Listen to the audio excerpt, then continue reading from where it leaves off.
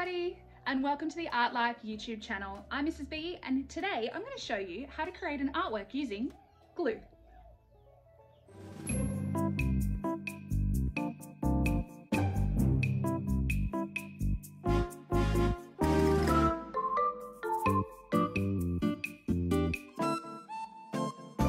Today I'm going to show you two techniques to use craft glue within an artwork. We're going to use the craft glue as a border within our task, but then also to paint the glue to create a really interesting artwork. I'll show you what I mean. This beautiful flower artwork has the PVA as its border, and it separates the paint sections in a really interesting and exciting way. In this example, I used PVA and a secret ingredient, which you'll find out later, and I painted the actual glue itself.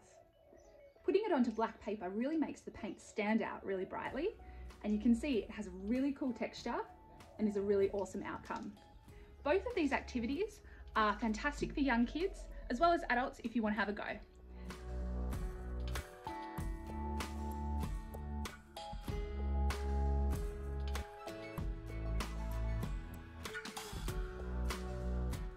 You'll need for this simple yet really fun gluey task today is some watercolour paints, some craft glue, a couple of pieces of paper, and I'll be showing you something that you can use salt for.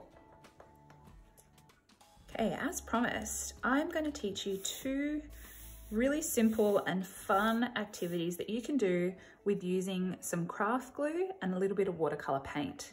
So let's go to our first technique. This one, we're creating some borders with our craft glue, and then we're going to paint on the paper around it.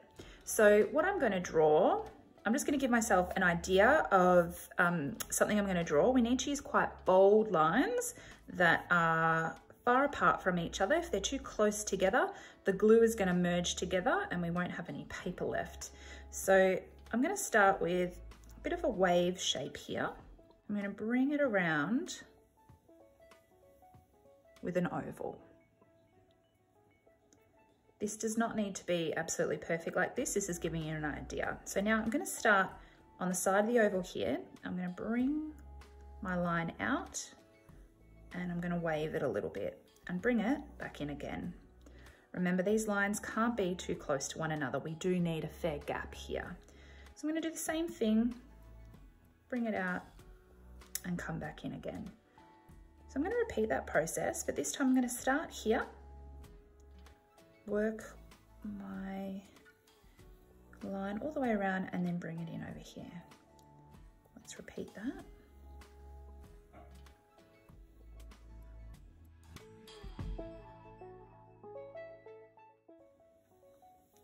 So what you might be able to tell now is we're making a bit of an abstract rose shape.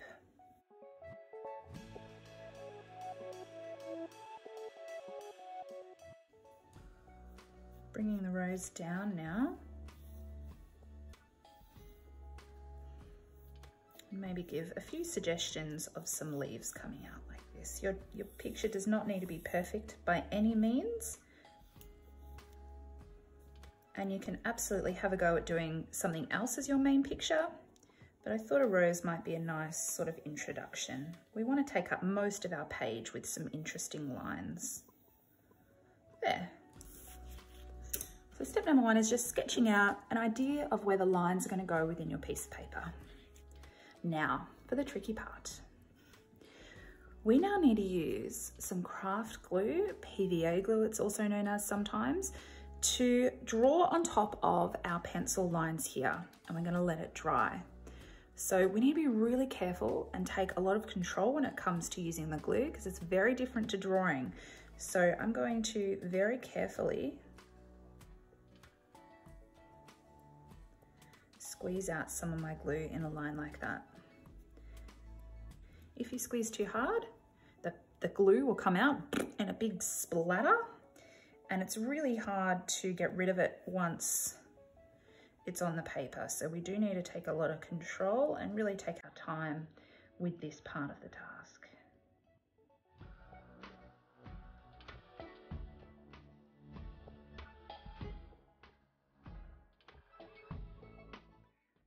can, try to get these lines an even thickness. You can always go back and fill in some sections if you need to, but I'm finding that if I'm working too fast, the glue goes really thin. So we do need to be careful with this part, take our time. You'll get used to how to control the PVA. Notice that we want the PVA to be thick and almost three-dimensional. If I touch my PVA container to my paper here, it's going to be a flatter appearance. So I'm actually using the PVA, lifting it away from my paper so that it is applied in a 3D kind of way.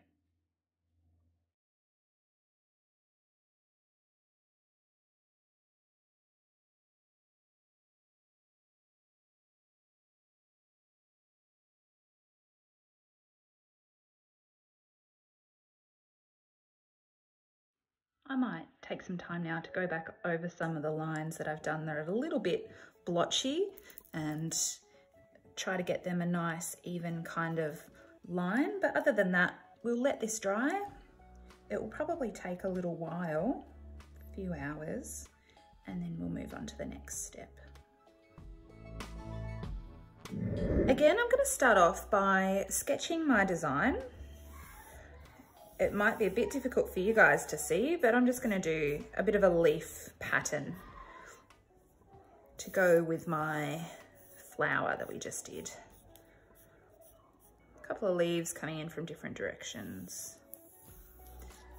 All right, probably can't see that anyway, so I'm just going to go ahead now and use my craft glue to go over the lines.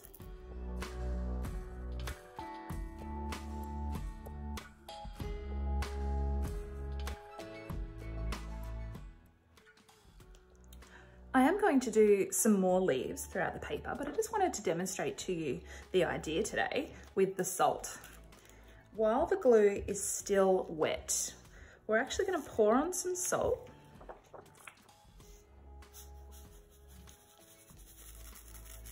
Directly on top. This creates a really cool texture.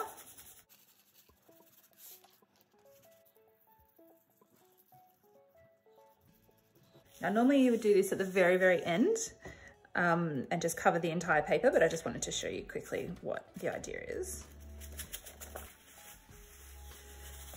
So, with the salt on the glue, you can see that it creates a really cool icy type of texture there. And we're actually going to use the watercolours to now paint it. But before that, I'm going to finish filling my paper with a design. I would love to see someone have a go at doing a snowflake. I think that would just look really exceptional. So please, if you would like to try this, I think a really detailed, intricate snowflake would be tricky, but also beautiful with the salt granules. Make it look really realistic.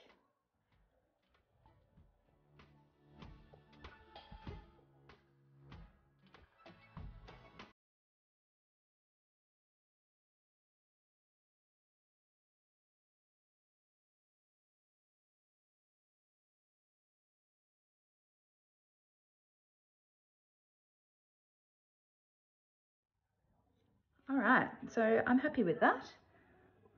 Bit of a random organic leaf kind of design. And now I'm literally going to fill the whole space with table salt.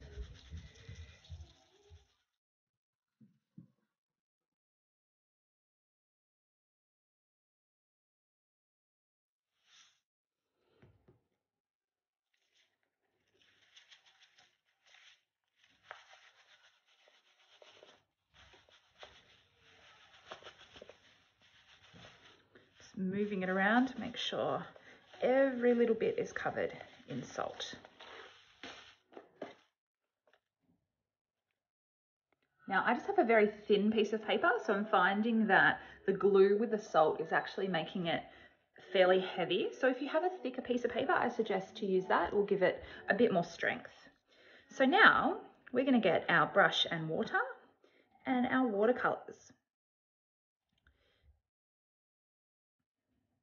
When you add the watercolour to the PVA with the salt, you can see that a really fantastic blending and spreading process happens.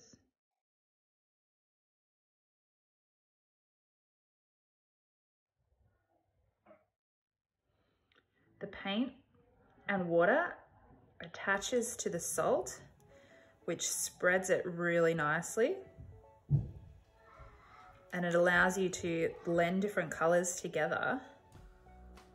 I'm just sort of touching it on like that, can you see?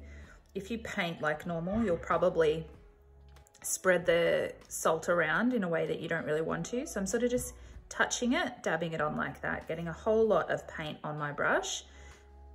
And although I'm sticking with greens, I'm having a go at using different types of greens so that it's not just a flat artwork. There's a bit of tone in there because of the different shades. So I'm trying to just dab onto my salt there. I think you'll agree it looks pretty awesome.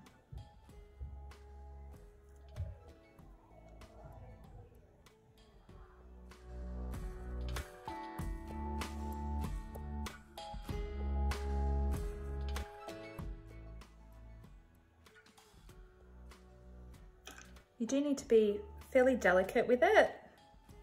Touch it fairly lightly so that minimal amount of salt is removed.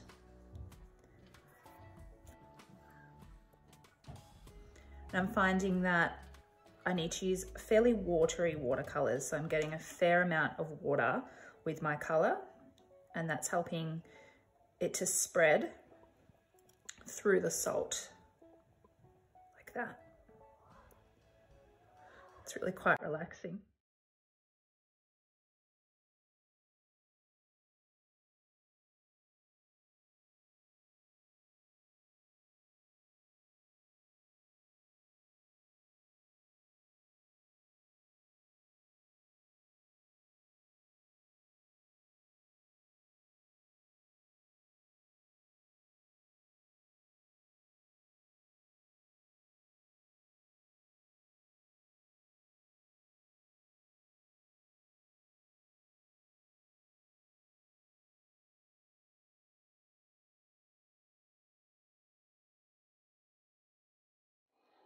So let that dry for a good amount of time, but I think you'll agree it is a really fun and interesting activity. Our other glue artwork. Now this is a different technique because we are not painting the glue on this one. We're painting the paper next to the glue, and the dried PVA creates a bit of a barrier or a border in between each of these sections I've created with this flower. Here we go.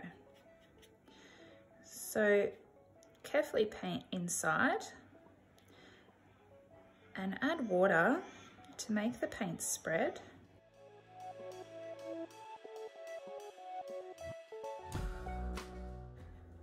So I'm just painting with water now, and the purple is spreading out, getting thinner and lighter as it comes along.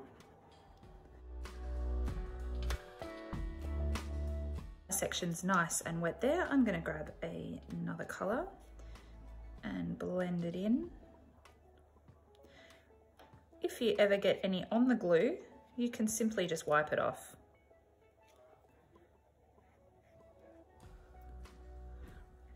Now I'm just going to paint with water once again.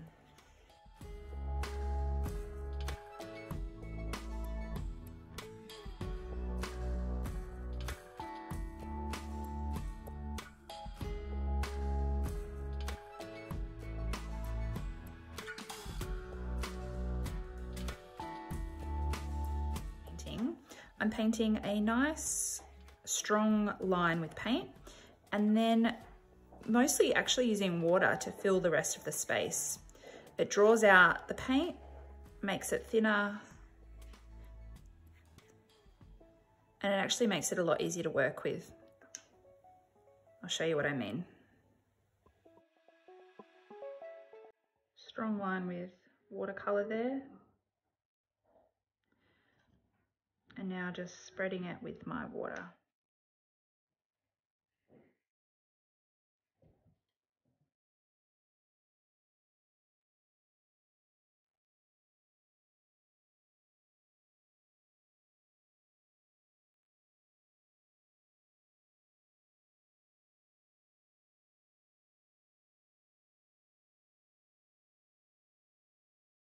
So I'm doing a similar task with my grade 4 students at the moment, and they have really been able to show a lot of success and control with the glue and with the painting. So I would suggest anyone probably over the age of 10 would be able to do a task like this. Obviously, the younger you are, probably the more simplified the image should be.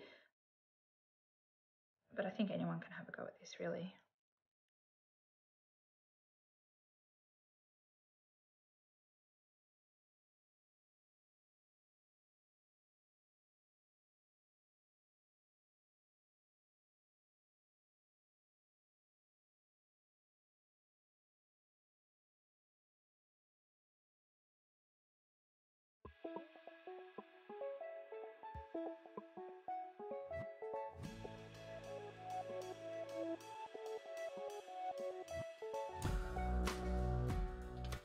What colour should I do for the background?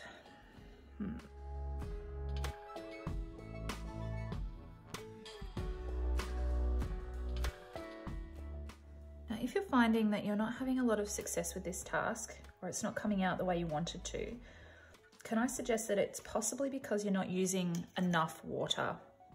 A very common mistake when I'm teaching watercolours is that people will use watercolours, use the paint, try to use the paint, and the paint will either dry out because they're not using enough water, or not look overly interesting because they're not using enough water. So please try to use the strategies I've shown you, in that you're literally just painting 1 or 2 lines with the actual watercolors themselves and then spreading the paint with water. I'm literally just painting with water right now, spreading the colors as far as they'll go.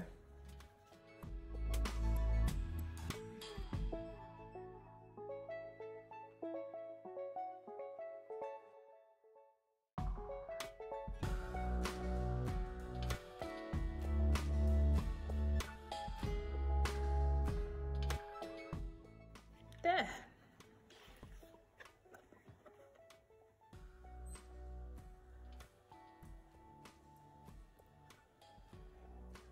You can see that the glue in this task offers a really solid and fantastic border in between each of the sections of the flower, the background, and the leaf area as well.